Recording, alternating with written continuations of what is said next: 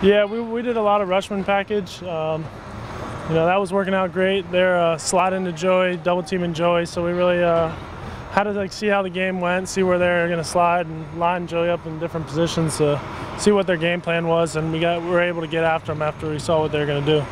You know, you pretty much shut them down today. I mean, between defense and Zeke, that's pretty much the formula for W's.